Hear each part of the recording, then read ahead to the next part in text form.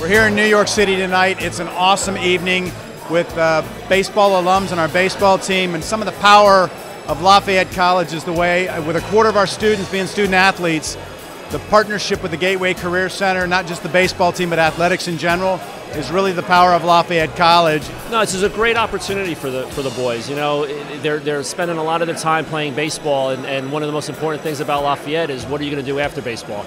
And to have all the alumni come back and really, you know, offer them opportunities, networking, potential job opportunities. It's something that a lot of us didn't have way back when, and it's now our time to give back and offer them that opportunity. As an alumni myself and everyone else here, we want to give back. We've all been in this position looking for the next step in our career, and we hope that everyone utilizes the resources and the alumni network to help everyone in their careers as they move on from their great 4 years at Lafayette.